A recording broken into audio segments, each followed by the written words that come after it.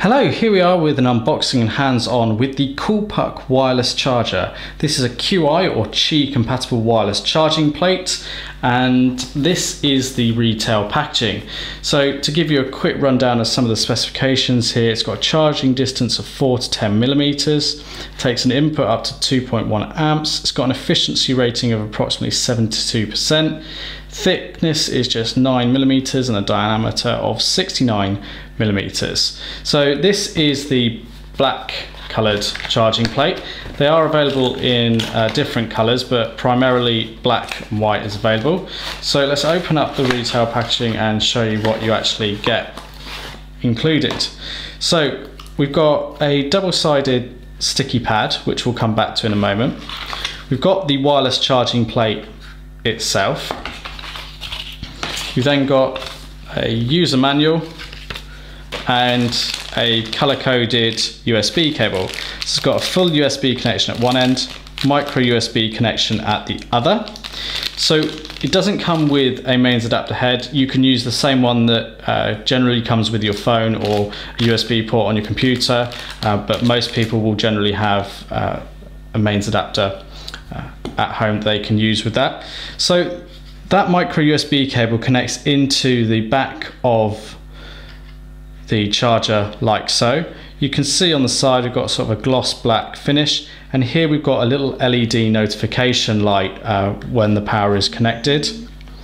On the top we've got a black silicone ring that holds the device in place, and then we've just got plastic underneath here, and this is where the charging coil is internal to the KoolPuck.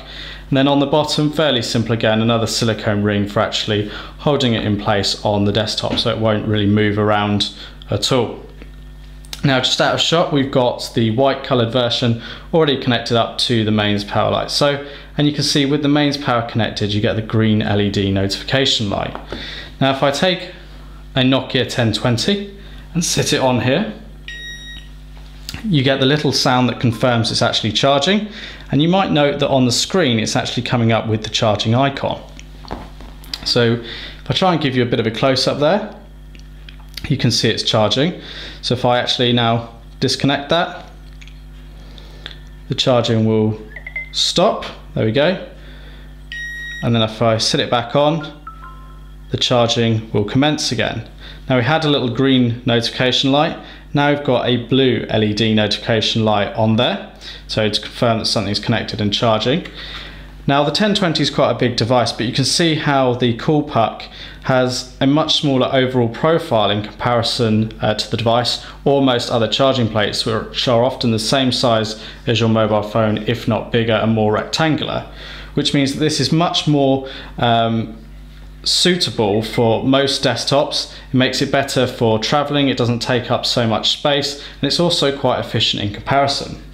Now one of the other features that we've got here is the sort of silicone ring, which makes it quite grippy, so phones can't actually slip off from it. Now that's fine when they're actually on a desktop, but one of the neat features is that this could actually be used within a vehicle, and that's why provided in the box you get the double-sided sticky tape basically with a little foam pad that you can actually attach to the bottom and then attach to your dashboard potentially, or another surface if you choose. And the silicone actually stops your device from slipping.